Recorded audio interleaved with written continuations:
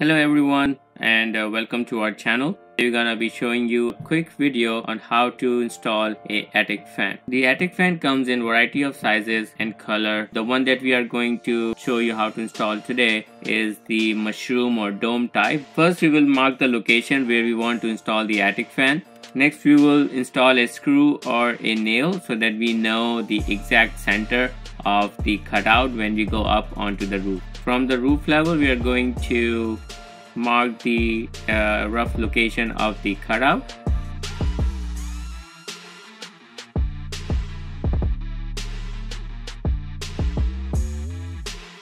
We'll use circular saw and a jigsaw combination of both to cut the opening for the attic fan.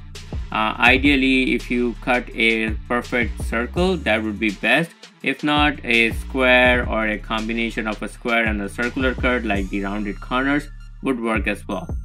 The attic fan comes with a template as well, so if you want to use that would be better.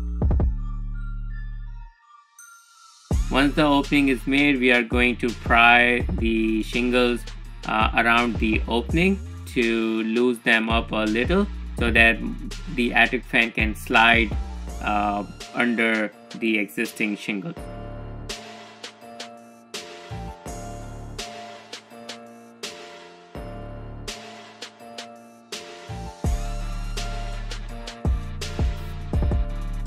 Carefully sliding the attic fan through the shingle into the opening, and once it's all set and centered, we will then drive the nails to secure it.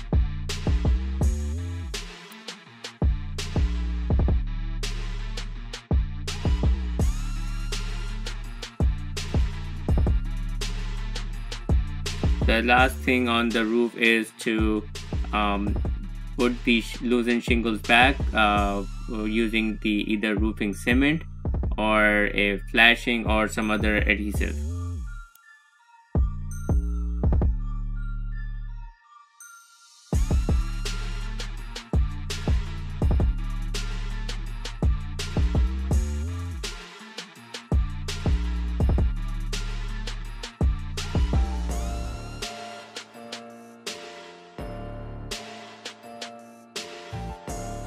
Lastly, we're going to finish the installation by providing the power to the attic fan.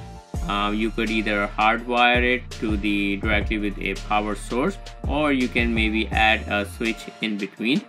This attic fan comes with a thermostat as well, which helps to regulate the temperature of your attic.